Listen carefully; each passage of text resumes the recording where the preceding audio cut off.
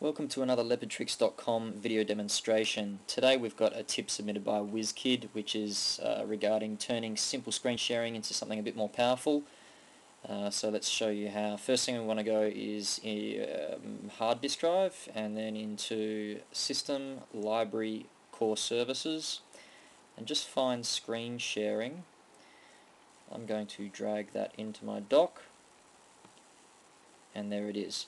Before we fire that up, what we'll do is run up a terminal session. Just find terminal in your application's utilities, and then we're going to punch in the commands that are on the leopardtricks.com website for this tip.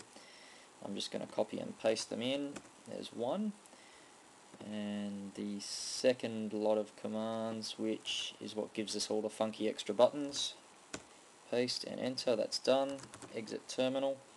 Now if I open screen sharing, we should see these Bonjour machines here, and if I click on one and hit connect, it prompts me for a password, and open Sesame.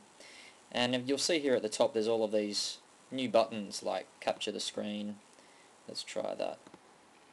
Desktop, save, and copying and pasting clipboard items to and from machines, locking the remote screen so that they can't touch it while you're controlling it, and also adjusting the quality. There's all sorts of different features in here which definitely make the screen sharing application a lot more powerful than it is when it's just out of the box.